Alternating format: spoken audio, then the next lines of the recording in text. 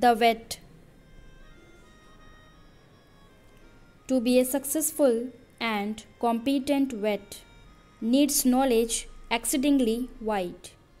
For each of the patients he is likely to get possesses a different insight.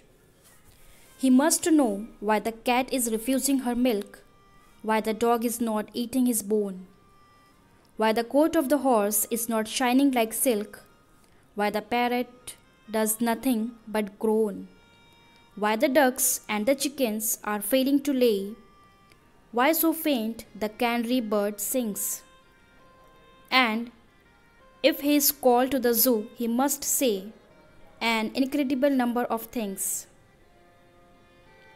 If the lion's caught a cold, if the zebra's getting old, if the centipede has trouble with his feet, if the hippo's feeling ill, if the bison's got a chill, if the Arctic fox is suffering from heat,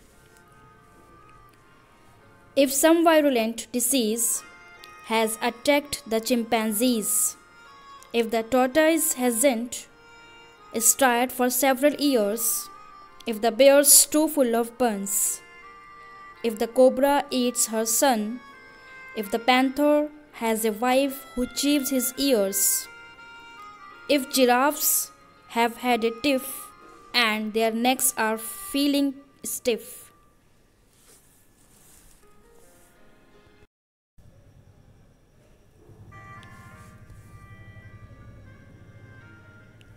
if hyenas will not laugh at keeper's jokes, if the monkey's pinched his tail, if the rhino's looking pale, if the elephant eats paper bags and chokes, if the camel hurts his hump, if the kangaroo won't jump, if the crocodile turns cannibal and bites, they run away and get that omniscient, the vet, and expect him to put everything to rights.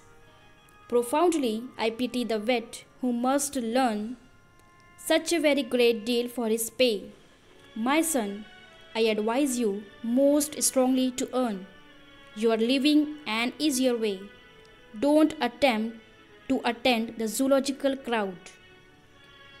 A far more advisable plan is to call yourself doctor and so be allowed to treat the illness of man.